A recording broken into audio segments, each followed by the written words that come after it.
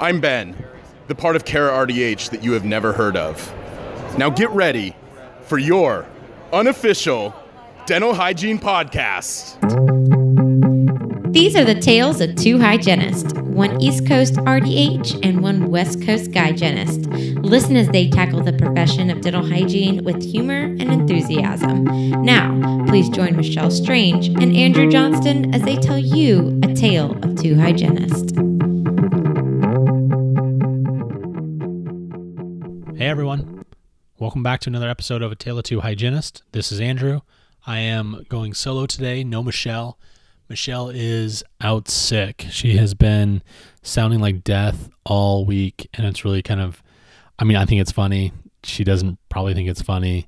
I wanted her to do it anyway, but it's probably better that she didn't.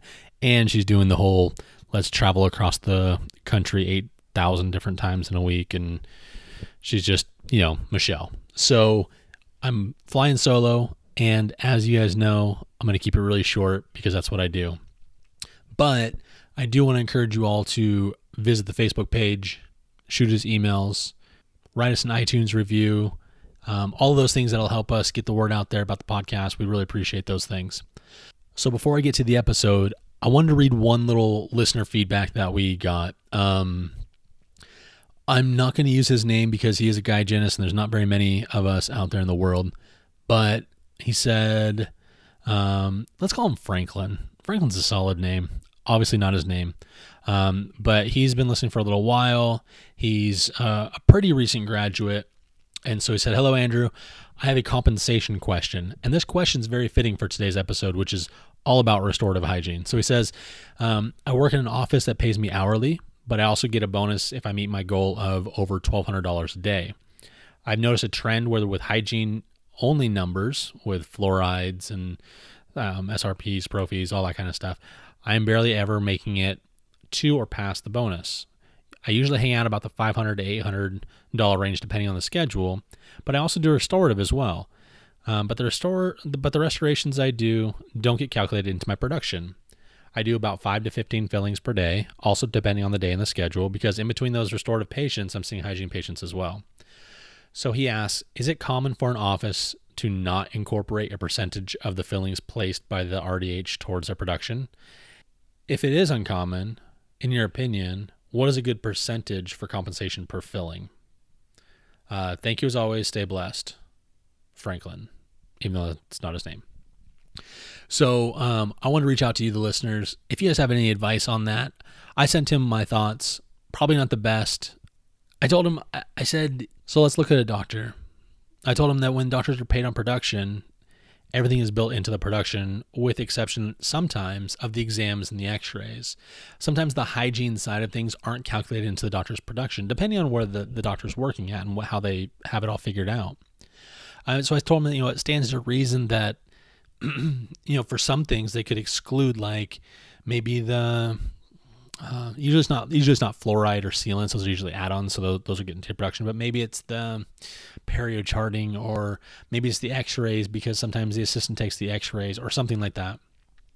So sometimes I can understand if those ones get excluded from the production goals, but I've never heard of a case that the actual restorations were excluded. And I guess that goes back to documenting and charting, like how are they tracking your production? If it's not in your chair, is there the report that they run? Can you put your provider number or whatever your identification marker is in there for them to be able to track it? And so my thing is, I think that he should get, the fillings need to be definitely discussed and factored into the production. But I also don't feel like doing the restorations and getting paid a percentage of the restorations that he places are necessarily equitable for the company, because what will end up happening is they'll say, well, we don't want to pay him $10 per filling he puts in, or whatever it ends up being. And so we're not going to utilize him in that capacity any longer. Now his production goals are going to suffer even more, and he's going to be sitting on his hands all day. And so that's obviously not something anyone wants. So what I told him, and again, listeners, set me straight, because this isn't something I feel like I'm an expert in at all. I said, if $1,200 is going to be your bonus and you're doing 5 to 15 fillings each day, you have to assume that each filling is probably around $250. Now, this is average Washington, what I've seen kind of filling cost. I know that it's more expensive in some areas depending on the surfaces, and a lot less expensive in other areas of the country. So just this is just my assumption that on average it's $250 each. I told him that he should maybe suggest to his bosses that the production floor should go from $1,200 to $2,500. So that'd be $1,200 that he normally has to do for his hygiene patients, and if he's doing 5 fillings at $250, which is about what, $1,250, something like that. $2,450 is going to be the $1,200 plus the $1,250.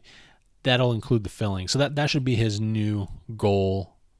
And if he goes above and beyond that, then he should get his bonus.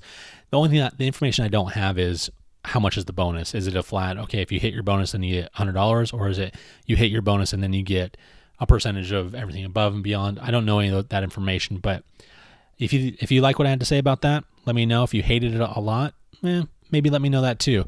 But any information that you can get for Franklin, that would be great. Okay, so now for this episode. This episode is really pretty cool. I think it's the first time that I feel like I've really discussed restorative hygiene and kind of how it works. This episode was kind of a takeover, a Momgienists takeover. So Jasmin and Christie did us a favor, and they interviewed both Mike, who's my brother, and myself, who both do restorative hygiene. And so it was kind of a turn of the tables. Jasmin and Christie did a fantastic job of asking really pertinent, really cool questions. It gets kind of interesting at the end because we talk about dental therapists and my views on the dental therapist thing. And you guys can send me all the hate mail you want. Some of you guys are really going to not like what I had to say about that. So, but I don't think that my position was articulated well enough on that. Bottom line, dental therapists are important and something that we need. But listen to the episode to see what else I had to say about it. Hey, Michelle. Yeah. It's time for the interview. Oh, but I had something else to say. We need to let the experts talk now. Fine. So welcome. This is Jasmin. This is Christy. And this is a Momgienists takeover. We've already taken over RDH under one roof, and now we're taking over a Tale of Two Hygienists podcast. We are so excited to be interviewing on their platform. Woody woo. Woo woo woo. We're bringing some flavor from the East Coast. New York. And Massachusetts, Boston. That's right. By way of Maryland. Right? Oh, okay. Yeah. I need to turn it down a notch. We're super excited, but we're going to be interviewing Andrew and his brother Mike. And we want to talk about a very special topic that I feel like is going to elevate that thinking for hygienists on the possibilities that we can have in our profession. It's all about seeing how amazing dental hygiene is. It's not a job, it's a career. So, welcome to A Tale of Two Hygienists, Andrew and Mike. Thank you. I'm so honored that you guys asked me to be here on this podcast. My name is Andrew Johnston. I'm a dental hygienist from Washington State. I am a restorative hygienist, as is my brother Michael. And that is me. I'm Mike Johnston. I live in Olympia, Washington, so about an hour and a half from Andrew. Okay. And I also practice restorative hygiene. Jealous.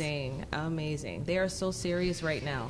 I'm trying to do my best for this podcast. I'm really nervous. I think I've heard this podcast maybe once before, and I know how straight-laced everyone is on this one, so I'm just trying to keep it good. Can I say, though, honestly, this has been a great conference so far, right? Yeah. Honestly, My first time. I'm so glad. My And first this is the time, first time too. that Christine and I have actually met in Yeah. person, right? Yeah. So, Oh my gosh. yeah. Yeah. We talked a lot, Yeah. Facebook Messenger and the phone and stuff, but it's the Yeah. first time face to face, so Yeah. that's crazy. I know. It's been a year since you and I met. This is our anniversary, isn't it?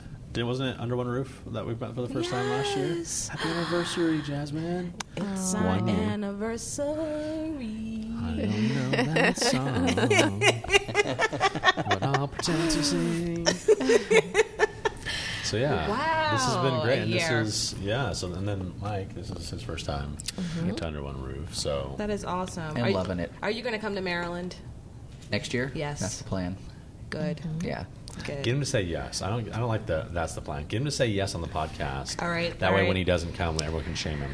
Commit him. Mike Johnston, She's going to commit Will me. you? will you come to Maryland and rock it out with us at RDH on the One Roof? Well, I'm glad you were more specific because I was going to say yes.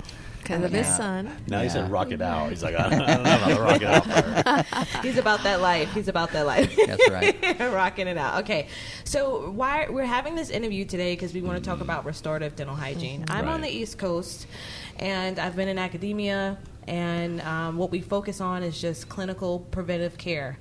We did learn how to place restorations, Right.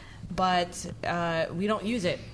That's it. And so What a shame. when we hear restorative hygiene and the fact that you are actually using, I remember listening to your episodes and hearing about how you have these composite instruments and you're on a whole nother, I don't know, just whole nother level when it comes to dental hygiene. So we want to talk about restorative hygiene and what exactly that is. So do you learn to place fillings Amalgam. amalgams in school, but you have not practiced it clinically at all then? Yes, exactly. Yep. Okay. And there's Now- no board exam to test for that. No. Well, that was going to be my question. Therefore, the licensure doesn't Okay. go through. Now, are you allowed to in your state place them if you had the licensure to do it?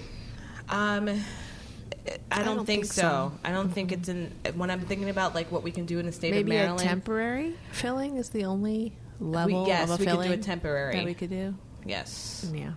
but not. I mean, that's so crazy And we because can we talk learned how to. about We the learned how to. differences there, too. Yeah. Yeah, we learned to place it. We carved out the anatomy.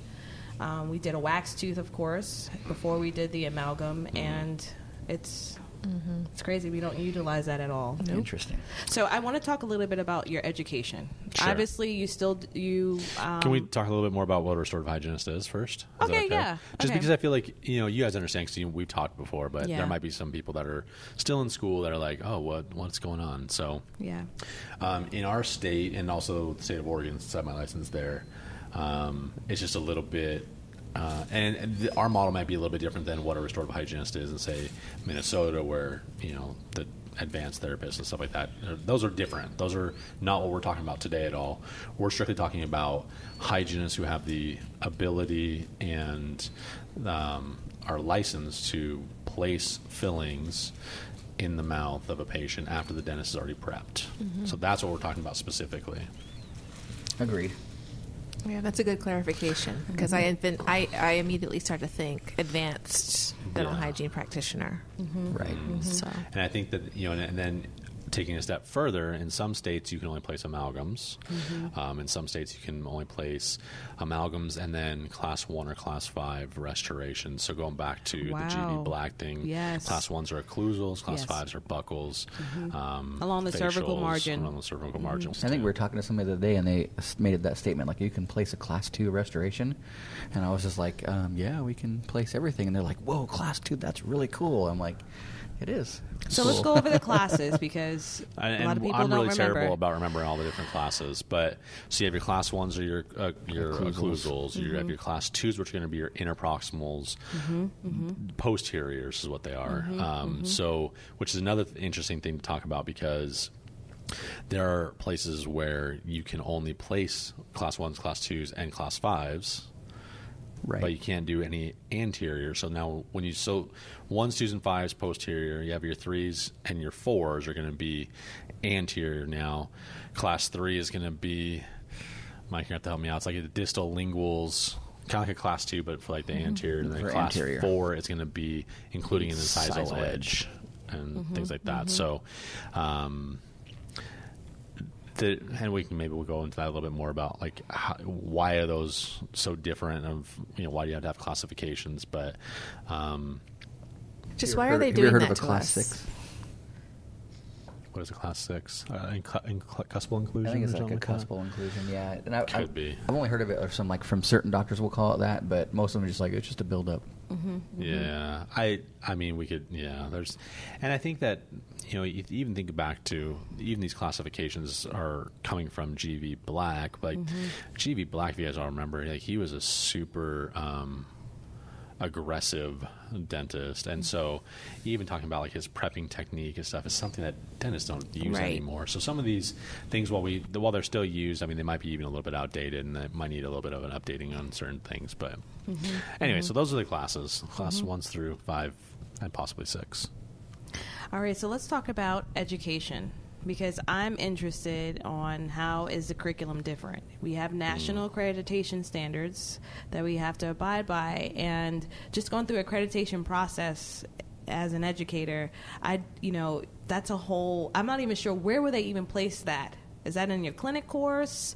Like, how is that restorative added into how you're formally trained as a dental hygienist? So Andrew will probably remember a whole lot better. Oh, that's what I was going to say. I'm glad Mike's here because, but to quickly before Mike answers that, you have to understand we don't come from an educator standpoint. So the terms and the words that we might use, we might not be able to address that specific question because we don't understand about accreditation. I've never had to go through it myself. Okay. I don't know what CODA's looking for necessarily, what has to be included in course topic study, whatever the outlines, whatever goes into that. I've never had to do that. Okay. So I might not be able to do that, but we can talk about starting from it was like dental materials was like quarter 1. And so to answer your question as best as I can, we didn't necessarily have, all of our stuff was put together. Sometimes it was we're working on like the perio stuff, sometimes we're working on restorative stuff, and sometimes we're working on anesthesia stuff. And so it wasn't necessarily separated into, the first year you're going to do,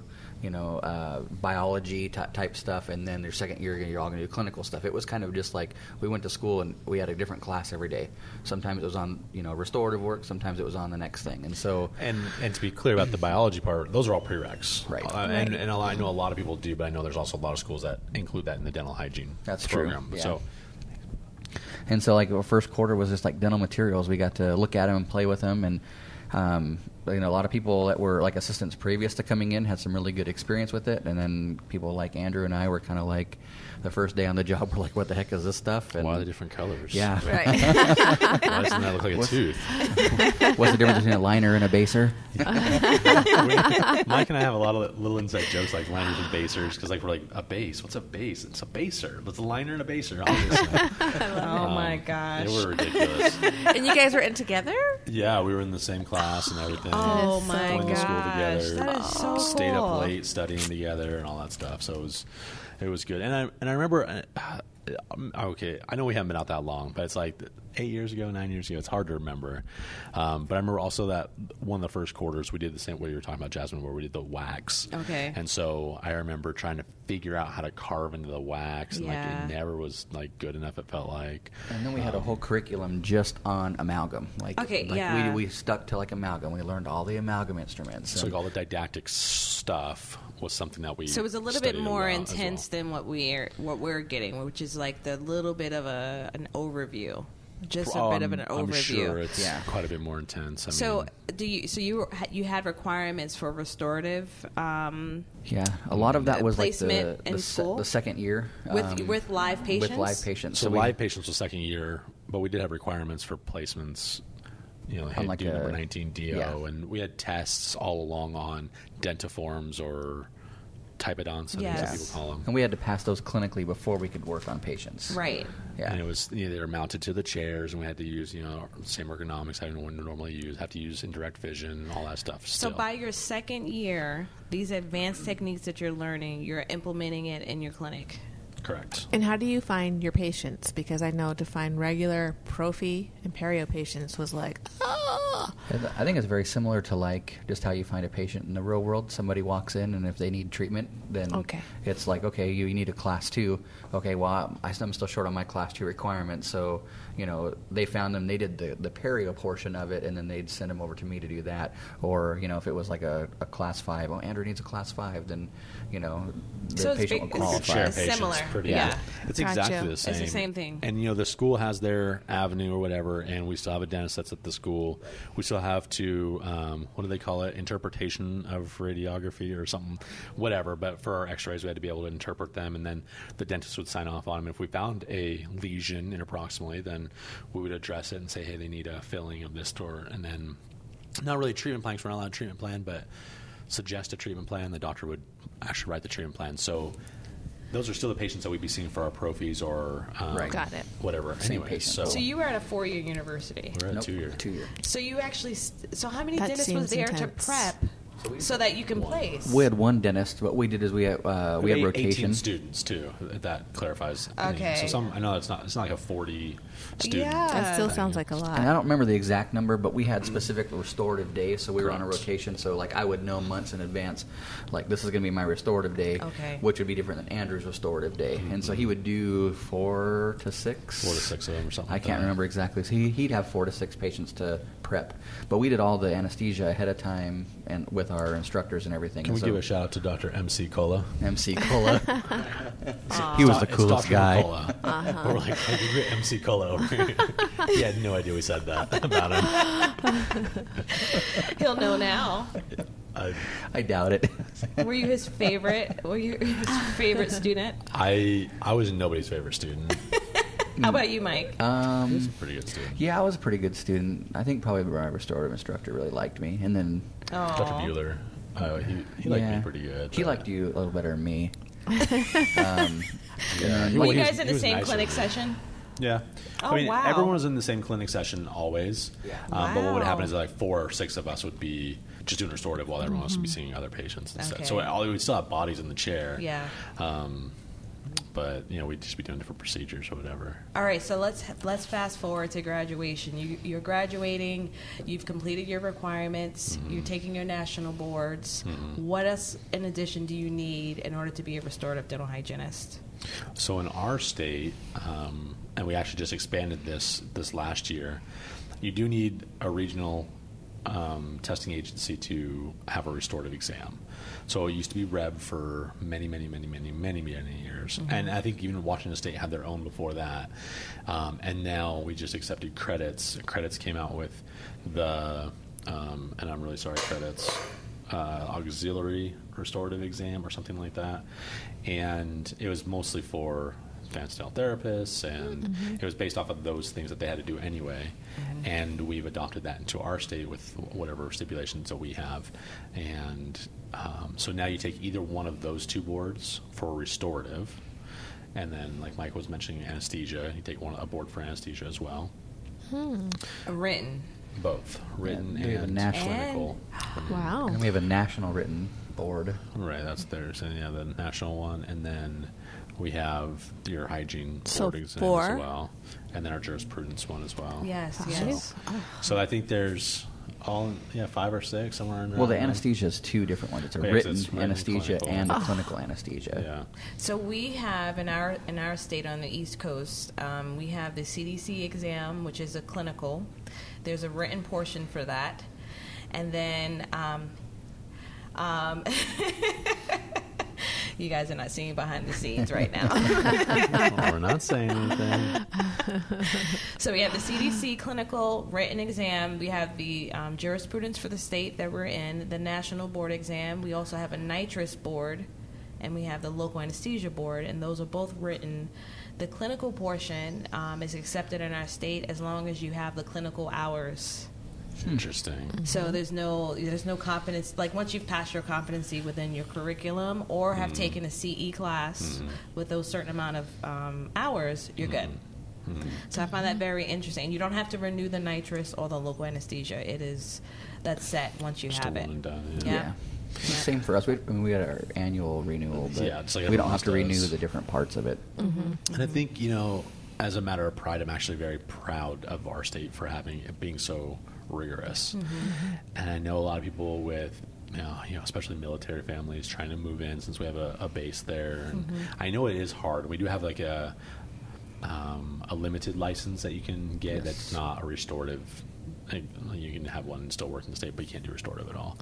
So I can move there. You could. Okay. Should you? I mean, it's Washington. No, Of course you want the Momgienists there. Of course we do. and actually, as another kind of side thought, we want everyone to move to Vancouver. That's cool, like you guys. That way we can just have everybody in one spot. The mecca of dental hygiene, all right there. That's right. We're about to take over the Yeah, world. I'm ready for a change.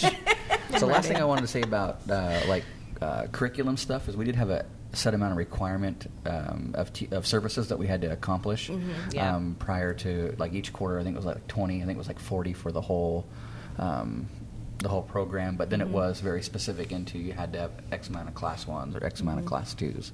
Just like your perio qualifications that you had to have as well.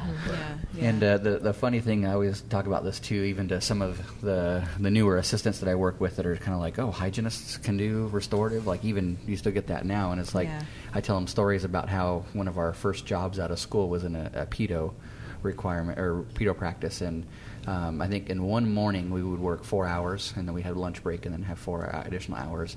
And I think in one morning Andrew and I added up the amount of services we did just individually, and we did more in those 4 hours than we did the whole time we were in school. Wow. Yep. Wow. Yeah. And that's just how efficient you can become once you've started to practice. But it's just, when you start looking at numbers, it's kind of mind-boggling. Yeah. I was thinking, so do you have that same anxiety as, say, East Coast hygienists who are graduating and they're like in the real world, 3 hours for a prophy, and then you're like, okay, now you have 45 minutes, and you're like, do you have that anxiety? I did. Okay. I don't. I mean, I think where Mike and I worked right out of school was probably the best place anyone could have started their career. And you guys have heard, listeners, so you guys have heard this before. I think everyone should do fast-paced corporate dentistry, rigorous. They're going to hate their lives. They're going to question their decisions to be hygienists. They need to do that. Now, that wasn't necessarily as bad for us, but I'm strongly for you getting up to speed as quick as you can and having people be kind of tough on you, because I think that's what made Mike and I really great at what we do, is because not only was it about speed, but it was about, like, is it pretty? Right. Because you can do functional dentistry, but if it doesn't look good, it ain't looking good. And those dentists, I mean, they were like, this is their name on it. They were picky. And so, they don't check our work after we're done normally, but they have. For a while, they did. And they had said, hey, get better, get better, get better, get better. So whatever anxiety we had was pretty much pushed out of us pretty darn quick. Yeah. And of course now it's like, Mike and I feel pretty confident that, we can run a schedule, and we can tell, and not that we would ever tell a dentist what to do, but we would say, doctor, I need to go prep here. I'm going to fill here. Doctor, you need over here doing an exam and do this, to help facilitate that at the schedule, because we can do all, as much as we can for them to help them. And we just need them to kind of realize that. Yeah, so I think that it makes things a lot more successful when the doctor's on board with that too. Because you get some doctors, when you're just having really good communication, and the day is just like a dream. It is like the best day ever, and time goes by fast. You're busy. Everybody's happy. Everybody's getting along. But when that communication breaks up a little bit, then that's when you start getting the issues and everything. So,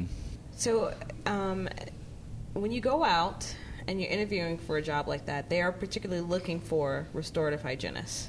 I would say not necessarily. Everyone in the state of Washington to have a full license, has to pass the rep. You can't have a full license without it.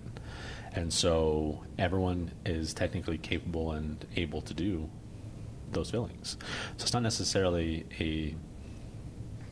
what's the word I'm looking for? Like an add-on, like a special position. It's just so your pay. Everyone has the same base pay. Yep. So go back a little bit. You said everyone has to pass the rep. The REB or credits, whatever the regional agency is. So do all hygiene programs offer that? Yep. I mean, is that Washington? Every single Washington State one does. So every hygienist who goes through that curriculum must go through that. Do some not choose? Do some choose not to?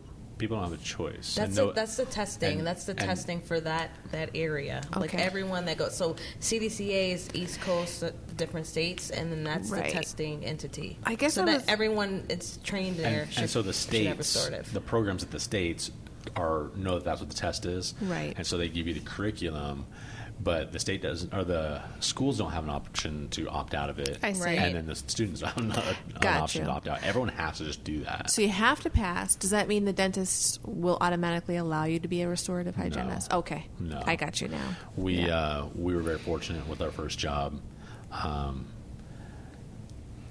in that they put a lot of trust and really it was for efficiency, and That's it was smart on them. It was a Medicaid clinic. I mean, Yeah. they're getting paid pennies on the dollars for doing really high quality work, and I know that's not everywhere, but this particular one was really high quality. I really liked it. Which is actually, I think, is saying something, because I did not leave that place on good terms. I think I'm very good about burning my bridges, apparently, and I freaked that one went up in flames. But I will always say that they did some of the best work, and still to this day, the hygienists that were putting out fillings there, way better than most doctors I've ever seen. I'll even make comments like when the doctors do an exam on my mouth, and I'm like, hey, how are those amalgams looking in the back? And they're like, guys, there's some really nice amalgams. I was like, yep, those were put in by a hygienist. Like, Yeah. I mean, I'm not afraid to boast a little bit, because like I said, it was high quality work. Yeah. And I think that's one of the biggest things, the challenges, like going into a different office or when you're trying to do restorative, is building that trust with the doctor and teaching them that really we do know what we're doing. It is difficult to build that up. Yeah. It takes a while. Yeah, that was one of the things I had written down to actually talk to you, because I feel that, dentists, when we were pushing to have local anesthesia in Maryland, they were like, oh, you're not adequately trained, and we actually get more hours than they're getting when they're in dental school. So I was going to ask you, which I'm sure the answer was already yes, do they feel that hygienists aren't adequately trained? When a lot of times we are getting so many more hours to make sure that we don't make any mistake or cause any issues with our profession. Right. I think, yes, it's dentist dependent. I think a lot of the out-of-staters that come in, and then maybe they didn't go to UW, or maybe they weren't a West Coast dentist, and they come over and they're like, whoa, we don't want that. In fact, I used to be on this dental collaboration committee with the state, which was where there was the hygienist group and then the dentist group tried to collaborate on different things and discuss things. And one of the things that we were working on was a local anesthesia, general supervision for local anesthesia. And there was one particular dentist who I have a lot of respect for, but he wasn't from that area, and he had his hygienist put in some of the best fillings I've ever seen, because I looked at some of her work and it was amazing, but he was still different mindset with local anesthesia even. And so you're gonna transfer that over to fillings. I don't want to say a monkey could do it, but there really is. I mean, there's an art to it for sure. There's an artistic side and there's a mechanical side, and if you can't master both of those, you shouldn't be putting fillings in. But I feel like some of the dentists don't give the opportunity for the hygienist to prove themselves in a non-pressure, non-stress-induced environment. I would agree. And like I said, like Andrew said, it really depends on the doctor. Like, I just transferred into an office, and he's worked with hygienists before, who's done restorative. And one of the things is where he came from is the dentist would actually have to come back and check the filling to make sure. But in the state of Washington, you don't have to do that. And for efficiency's sake, I just asked him one day. I was like, hey, sometimes these patients wait up to like 10 minutes after I'm done. And he's just like, yeah, your fillings are, you do them really quickly and they look really great. And I said, well, why do you come back? And he's like, I don't know, do I need to? And I'm like, no, if you have that trust, why come back? And so even like for the patient's sake, sometimes efficiency-wise, it's just best when you have that trust. Trust is huge. Yeah. Yeah. So for your pay, you said it's hourly. Yeah. There's no commission base. Correct. If you're restorative. So I mean, there's what's probably typical- some models that are doing that. For us particularly, we don't, and we've never been in that model. But there has to be some, right? There's got to be somewhere that's it's production based. I mean, there are people that. I don't know if I've ever heard any restorative hygiene that are production based. I know, like traditional. Yeah, I don't know. I mean, I tried to. Yeah. Anyways. Well, help us wrap our mind around it, okay? Because typically we're used to either 30, 45 minutes, 60-minute appointments. You see a patient come in for 3, 4, 6-month recare, non-surgical periodontal therapy. What is a typical day like for a restorative hygienist, or a week like for a restorative hygienist? Well, there's two models, and I'll let Mike speak to it, kind of each one. But one is the hybrid restorative hygienist. So that's where you're seeing your hygiene schedule, traditional hygiene schedule, and then jumping over and doing restorations real quick to help the doctor out whenever you have downtime. And then there's someone who is an all-dayer who has a restorative hygiene a restorative column right next to doctor's column, and they're responsible, I guess, for not just whatever comes through the door. I mean, it's not like they have their column of straight fillings, because we can't prep, so we're still dependent on the doctor, so we still can kind of bounce back and forth. And I guess that's probably what we know mostly. No, we do both. Yeah. I would say, and I would even add in, depends on where you work too. So in the first place that I worked, a doctor would actually have 2 columns. It was in pediatrics, but the doctor would have 2 columns of like child prophies and 3 columns of restorative work. And so we would end up working 3 columns of restorative work. We had an assigned assistant to each column, and then they'd work with the hygienist and the doctor to get all of that done. And so that can become very fast-paced, very quickly. But more the schedule that I work now is more, I pair up with a doctor. Now I do 5 hours in the morning, 5 hours in the afternoon. I pair up with a doctor, and basically they just have 2 columns of op work, and it doesn't matter what it is, whether it's like, even if it's a crown prep, then I'll go in and put in the build-up for that crown prep. Awesome. And so they can even work in some of that type of stuff, or they can even do an endo and still put fillings next to on the same schedule. And in that endo, they'll come over and prep on whatever, and then I'll place the final restoration on after that endo is done.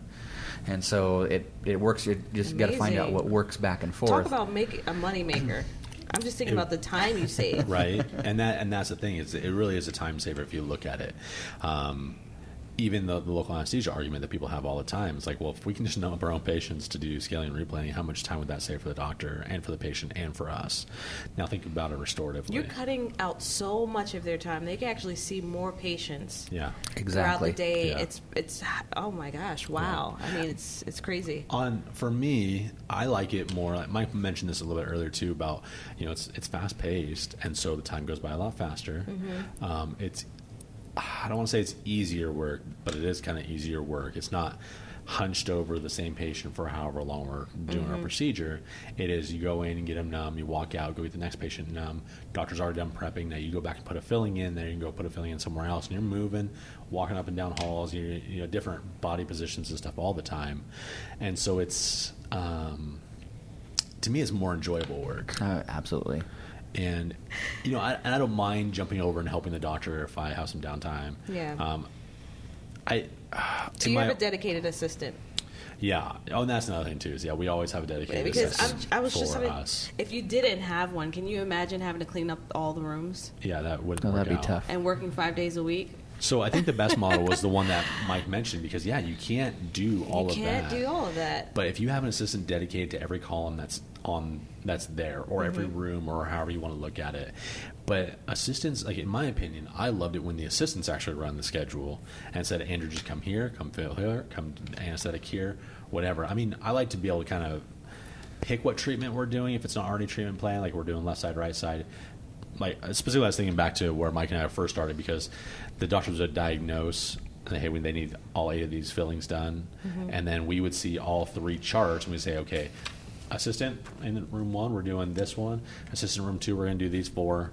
Room 3, we're going to do this one. And also depending on when they showed up and were they late, were they whatever. But having the assistant there to really kind of pull us in whatever direction we need to be, fantastic. Just the best. I love that model. Yeah, well, even silly things like sometimes a patient will come in and they have like one filling because they got on a distal pit somewhere because food got caught, or a buccal pit because something didn't seal appropriately when they were growing up, and it's just like, why waste the time and bring them back as well? And when you have that restorative hygienist there, I mean, it's just a no-brainer. You just bring them right over and you just do it. You already have or the room's already set up. Just do it in the same room. It only takes. You need a handpiece and a couple instruments, and you can knock out that filling real quick, especially if it's a small one. Right. And I feel like that ability, though, also helps people with just their lifestyles, because I feel like some with disadvantaged backgrounds might have a harder time coming back for multiple appointments. So Absolutely. if it's a matter of just seeing them, making the diagnosis, and then doing the treatment, and then they don't have to come back. Right. Helps with that makes more compliance sense. and all sorts of things. Yeah, absolutely. Yeah. Let's get rid of the diseases in people's mouths. Now, I understand that we were supposed to be prevention based, and we still are very prevention based hygienists, both Mike and I. But guess what? It's not eradicated yet. It's still there. So in the meantime, while we're still working on prevention, in our chairs for hygiene, let's continue to work with these people to give them great, long-lasting fillings through good technique, great contours, keeping those margins sealed up and all that kind of stuff. Ooh, the way you're talking, I may let you place one on me. Right? I like how you're talking. Be the best one that you've ever had. I'm just going to say, maybe Mike's are better, but I don't know. Seal those margins. Yeah, I'm going to seal those margins for you. And even, I mean, I know restorative dentistry isn't really preventative dentistry, but you know, you talk even some of the materials that we use. You know, I don't know if we're going to get into materials at all, but we talk about different materials that are like, you know, glass ionomers that release fluoride over time that are going to help strengthen the teeth. We use with your hand. We use silver diamine fluoride under the restorations, which again is a preventative thing. And so there is a little bit of prevention in it, but not as much as, you know, traditional hygiene. But when you hear glass ionomers, you normally hear that with sealant material. That's what you hear. Well, that's the thing on our side, like where we exactly. are. As I say, on the East that's Coast. regional. That's a regional thing. Yeah. So in the dental world, glass ionomers are not used for sealants, but in the hygiene world, traditionally, yes, you're right. Or in the art technique, the HMAC restorative technique, the scoop and fill. Yes. That's another way that hygienists typically hear about glass ionomers. Well, that's what I teach. But that's not what they're always for. Yes. I mean, they can be used as permanent restorations as well. And there are a lot of great companies out there that make a solid glass ionomer that's really long lasting. And we talked about it in one of our previous episodes with DeVita. You guys will probably hear that in a couple weeks, but well, you guys won't. You two that are interviewing us won't. Yeah, we talked a little bit about like the sandwich technique. Do you teach that? Yeah. No. So basically, when you place a glass ionomer, and then later on, maybe you're going to put a different type of material, whether the patient wants an amalgam or composite or whatever. Now that you have everything stabilized, you can remove most of that glass ionomer, leaving a little bit of a baser. And for remineralization, and sensitivity relief and whatever, and leaving that there. And then you can just put your permanent restoration on top of it. That's called the sandwich technique. Do you make that the choice, or does the dentist make that choice on what type of restoration is placed? So again, it goes back to your discussions with doctors. In our clinics right now, it's taught to all the dentists how to do that particular technique. I don't really know how to answer that question without sounding just dentists are going to hate us, but I think a lot of times I do make a lot of those decisions, but I always clear with my doctor first. I say, doctor, I have a class 5 right here, because you never want to pick on their preps. But Mike and I have been doing this a long time, that some docs don't know how to prep worth a crap. And so they say, yeah, we want an amalgam class 5. I'm like, well, why did you make it like a spoon? Like, where's the retention? And so some of those ones were like, well, Doctor, I was placing this one, it just wasn't fit. It wasn't staying in. Is it okay if I use a glass ionomer? You still have to clear it with the doctor. I mean, what do you think? I agree, and that happens to me every once in a while. It's not perfect, and you have to go back and say, "Hey, I've tried 3 times. I can't get the Band-Aid. This isn't working. Can I do this, or what would you suggest?" And it depends on how long you've been working with them. They have to trust you, for sure, and to make that clinical respect, call. Basically. Yeah. And is that like us feeling like, oh, that patient with all that stain, or who now has a toothache at the end of the exam, like it makes that time longer, where you have to go back and grab them for a re-prep? Is it like one of those feelings? No. Do you feel that way? No. I'm like, sure, it's frustrating because you want to be the hero, right? You always want to go in and just like, I got this, I'm awesome, I'm the best, whatever. And then when it does take a little bit longer, I feel like the feeling I feel is, okay, yeah, that did suck, but now I have the opportunity to give them something that they're really going to appreciate. And I have a conversation with them, say, hey, this is exactly what happened, and sorry, we're going to change it up on you a little bit. This is why. Don't give them a long dissertation about, bonding strength and all that crap. No one cares about that. But and I think they appreciate it when you involve them in the thing. Doctor did say we were going to do a silver filling. Looking at it, it's probably not really going to work, and so here's why we'd want to do this. And they're like, oh yeah, sounds great, let's do it. And just being able to open with them, they take whatever that we explain to them. So it's all about, it's like everything else in life. It's confidence level. If you speak with authority and confidence, and if you speak with a little bit of education, because we are educated. I mean, yeah, we did 2 years of nothing but restorative, in that time. Like, we know what we're doing. So I even had a doctor in my last office, and she would even tell the patients, "Yeah, Mike's going to come over, and he's going to carve out this amalgam." And she's like, "I think I need to take a how to carve amalgam anatomy class from him, because his things are just so beautiful." And it's nice when you have that trust level, and then when you can share that to the patient, it's really important too. And I would do the same thing. Oh, you haven't met the doctor yet. She is so awesome. You are going to love her. And when you can build that rapport with the patient, then it's easier for them to accept treatment or understand. If something does kind of go awry, they're just like, "Oh yeah, we trust you guys. You guys love each other." And they screwed it over. Yeah. It was not like that. It's like, oh, there's a hygienist, and they are the better one to do this, and they're going to make sure that gets fixed if something went wrong. Yeah. Like, we trust them implicitly because the doctor just put their stamp on us. So, yeah. Awesome. Cool. I was curious as you were talking, because I have heard some people, either I read it or I heard it, where they say hygienists having these restorative capabilities in other states. So I guess that would be more of an advanced dental hygiene practitioner. We see it from the point of view of bringing more access to care.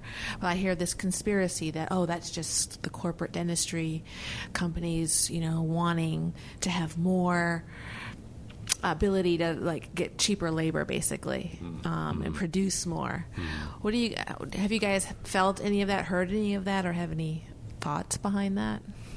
I want to hear Mike's thoughts first. I have tons of thoughts about that, but we'll hear Mike think about that. No, I'm going to let you start, and then I'll just kind of jump in. That might be a whole other episode. So, being a business major, as I am, it's all about economics. Sure. Why not?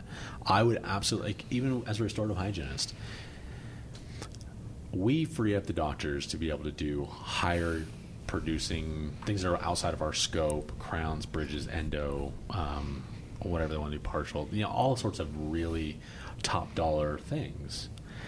We have our traditional hygienists still doing really meaningful work, prevention and things like that. And then they have us, which is almost like a mid-level provider already, placing fillings. And the purpose of that is to free up the doctor to do things that someone else could be doing. Right. I have my assistants do whatever they can in their scope too. I absolutely enable them to do it, because why not? It makes us everyone more efficient. So as far as the conspiracy, do I think that corporates paying ADHA lots of money to get this thing? Right. No, I don't think there's really conspiracy, but is it true? Then absolutely. That is the whole purpose. It's not access to care. No one gives a crap about that. Sorry. Hygienists do. We do. Right. But the people that are in charge don't care. Dentistry is a business. Dentistry is 1,000% a business. That's all we're here for.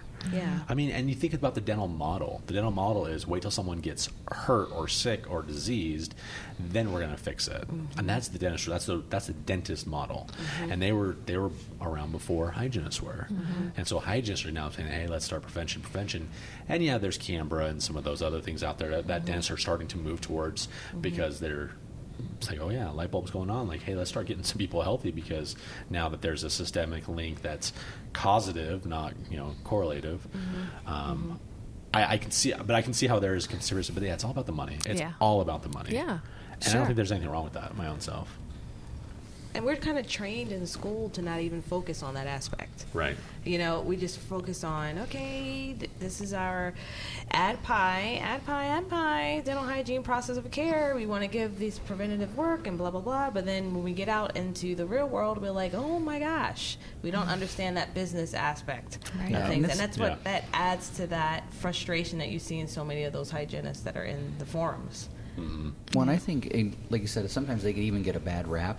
Like, I can tell you, the first job that I worked in wasn't necessarily like a corporation, but they kind of owned a major portion of the area.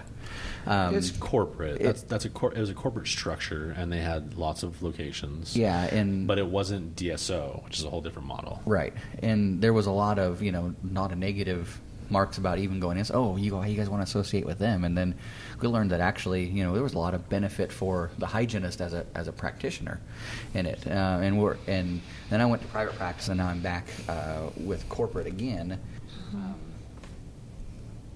And this one doesn't necessarily care about production per se. It's more about the prevention and everything. So it kind of depends on the CEO, I guess, and what how they want you to practice, or what their business model is, and so it kind of depends on where you work too. Yeah. I mean, but I want to be very clear. Like, I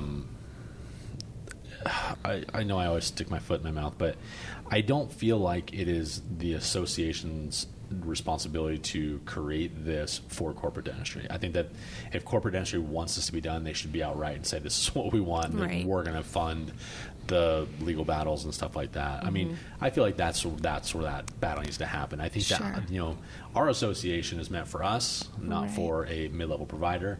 The mid-level providers can have their own once that becomes kind of a bigger thing. We will support them, and we will. Interesting. Do you not agree? No. Were you expecting a different answer? No. Now the real podcast begins. 45 minutes in. Come on. No, it's not. That's a whole different model. It's a whole different. It is, thing. But when you look at the mission of our association, is to advance our profession. And a dental therapist is still a dental hygienist. And if our motto is... In some models it's not. In some models it's completely different. So what is that? What specifically? So restorative hygienist, we'll take that, is on the cusp of almost not really being a hygienist. So all we do is put fillings in. No cleanings, no prophies, no scaling. Exactly. So if my model was like the other one we talked about, where all I'm doing is just placing fillings all day long, how am I really a hygienist at that point? I don't think that's even listed. So now I'm going back to myself as an educator right now. Sure. Okay, we have these certain things that are listed because I teach public health, and these are the type of careers that are options in dentistry. Restorative hygiene isn't one. So you described your typical day, including preventative and restorative. That's what I do now, correct. And that's typically how... That's one model, though. That's one model. So there are hygienists out there that are just doing all restorative. Like Mike and I did for... How long did you do it? 4 years? 5 years? 6 years? And I did that for about 4 years. So essentially what we have outlined to our students is old or just not current. Or doesn't necessarily associate with your state of where they're practicing. No, I'm using a book that's a national book.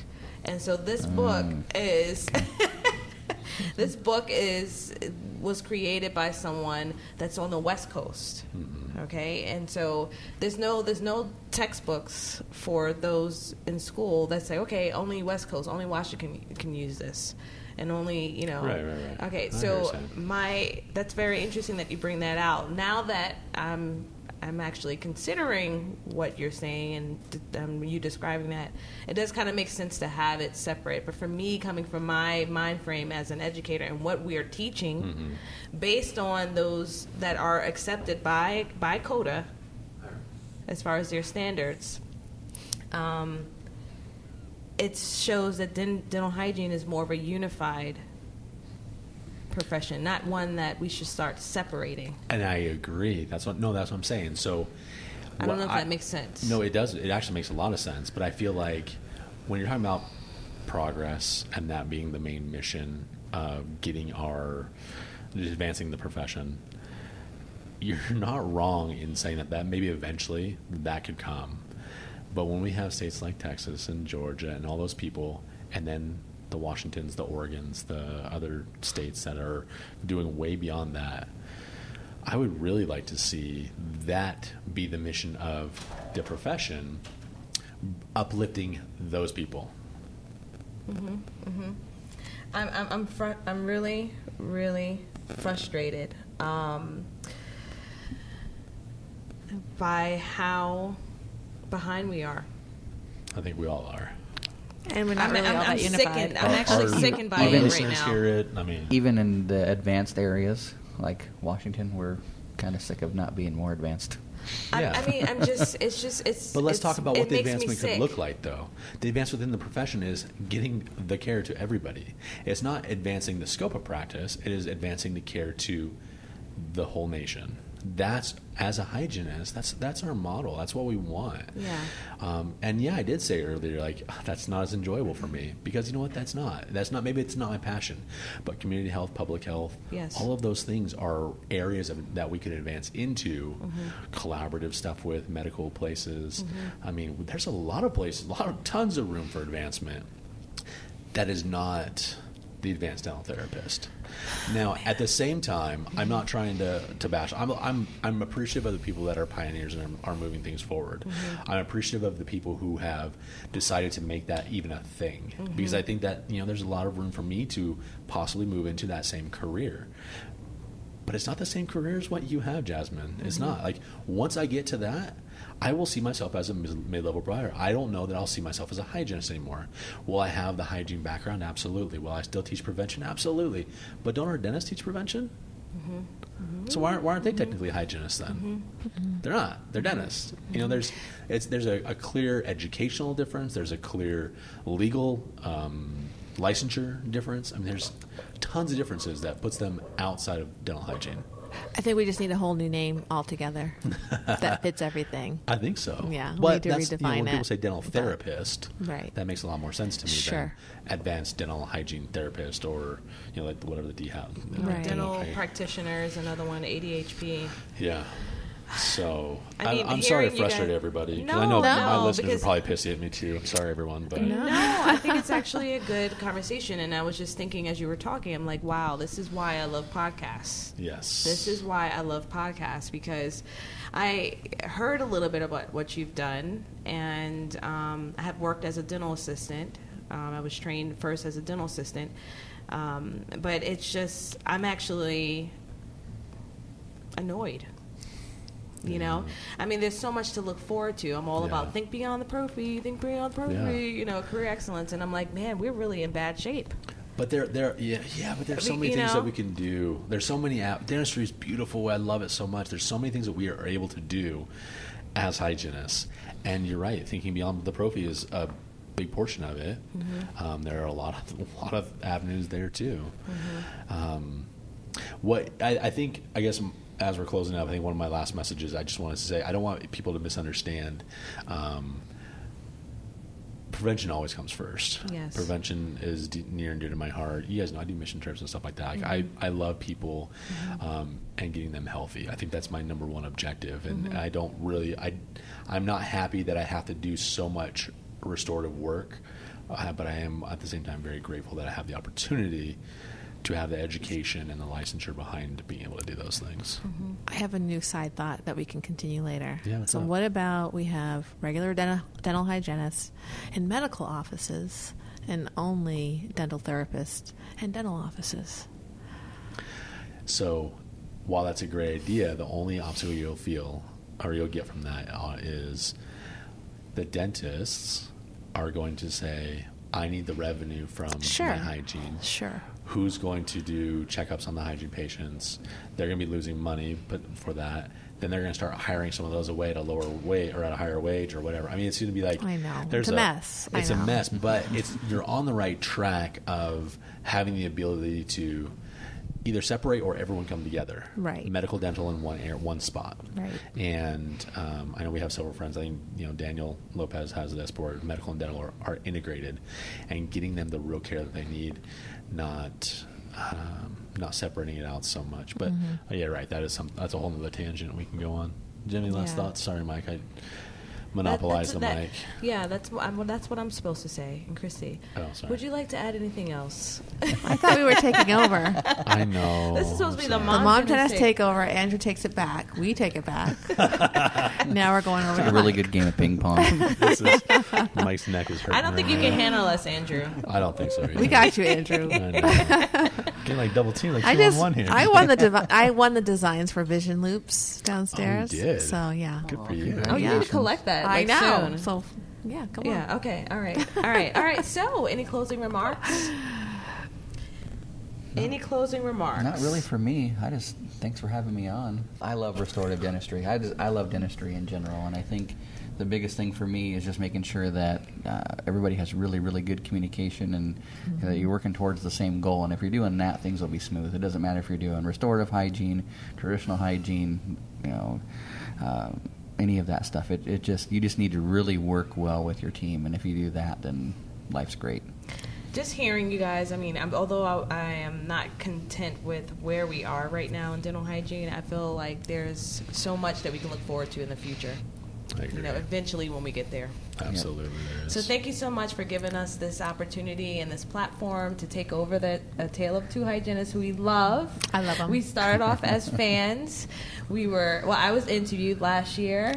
Now we've taken over. What else? And we'll be back, okay, because that's what we do. I love it. Thank you so much. Thank you. Yeah, it was fun. Bye. Bye, y'all.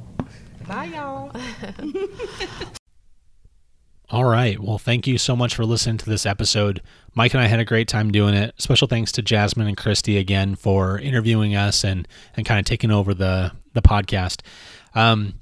We have Voices of Dentistry coming up, voicesofdentistry.com. It is a conference for everyone, not just podcasters, but you will meet some of your favorite podcast hosts and guests there.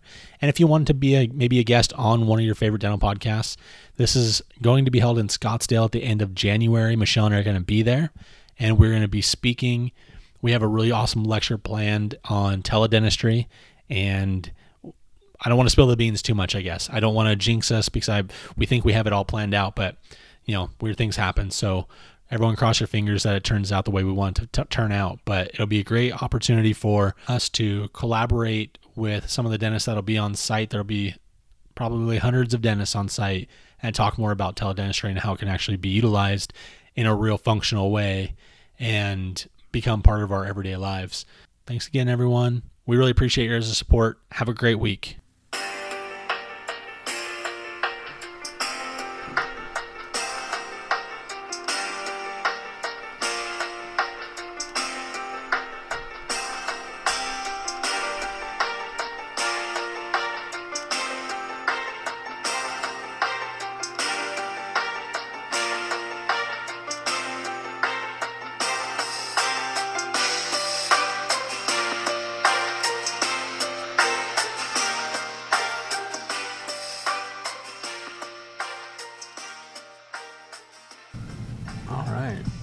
I still have like 18 hours on this SD card, so we should be good.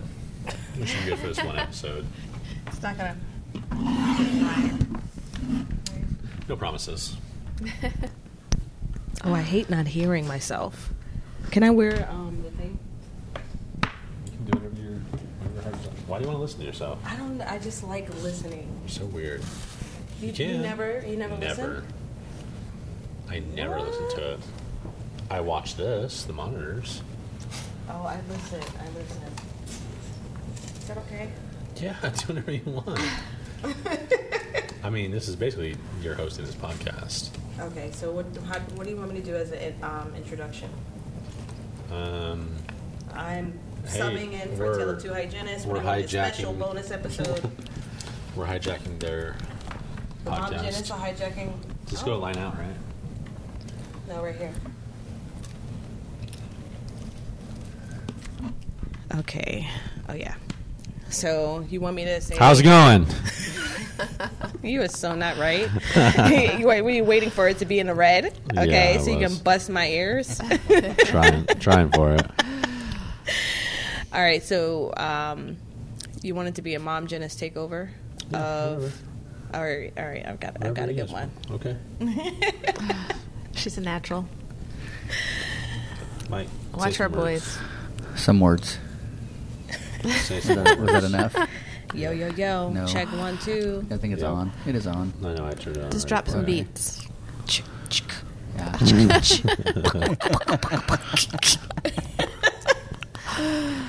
I am not going to quit my day You guys are job. like Michelle. You guys are all over the place. I know. You guys are here, and all of a sudden you're up here, and then you're down here again. And then you were up here again. I'm like, what is going on? I don't even look at all that. I mean, that's pretty much female, right? Well, if you get in this little red area, then that's bad. I know, yeah. So I yeah, look at the whatever. red. If it's not red, I'm good. Okay. But I'm just like, I just press record. What makes somebody in the red? Like the volume? They're in debt. Right? Yeah, but I think she was referring to the bar. If you're yelling too loud. If you're yelling. So we got to be real chill like What about if Andrew. you're pitchy? I don't think we'll have to worry about that here. Okay.